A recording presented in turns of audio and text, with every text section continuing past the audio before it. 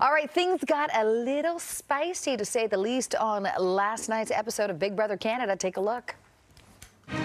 By a unanimous vote,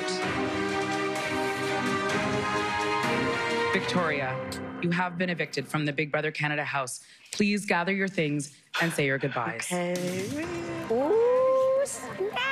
All-star returnee. I've never said that as a word. Returnee, Spicy V.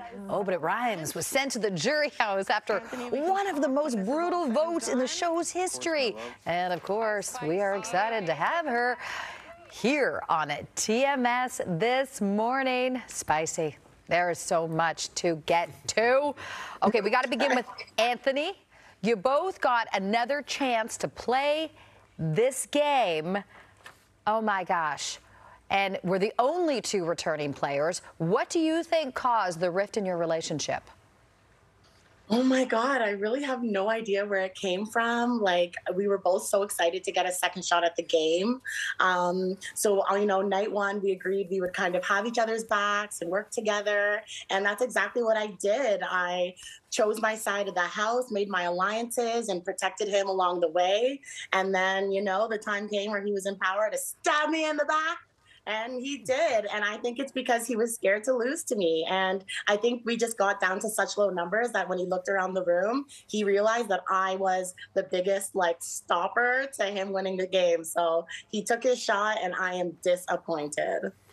Well, listen, you certainly lived up to your nickname. Things got a little spicy in your final speech to the House guests. As a matter of fact, you called Anthony trash. Do you think, Spicy V, that you will ever be able to forgive him? And was he truly the one you wanted to take to the end?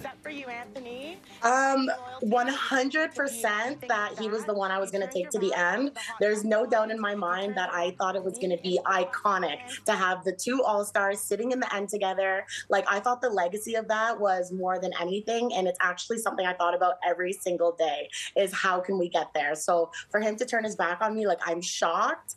And I just don't know why he did that. And as far as forgiving him, playing the game the second time, I think I have a better understanding that it is a game. You have to do what you have to do to win. But on a personal level, I don't know if I will ever be able to forgive that he was the one that ended my game like that. That's personal, baby. Yes, yes. All right, there are 4 players left in the game. Who do you believe is the most likely to win? Oh my God. I hate that I have to say probably Anthony. People are they're scared of him. They want to work with him. They don't like to say things to him that upset him. I think they just want to work with him. But also Bailey, she's playing such a good game. She's winning comps when she needs to. She's playing a real, authentic, loyal game, which is really impressive and good to do in the Big Brother Canada house, because then that way people don't really have things to throw at you or, to get you in trouble. And I think she's been playing a really good game in that sense of just being herself and, going through it in the best way she knows how. And I'm proud of her and I'm rooting for her. All right, well, we will all find out soon as the final 3 episodes of Big Brother Canada air Sunday and Tuesday before the big 90-minute finale coming up on Wednesday right here on Global and, of course, on Stack TV. Spicy V, good to see you this morning, and thank you so much for joining us here on TMS.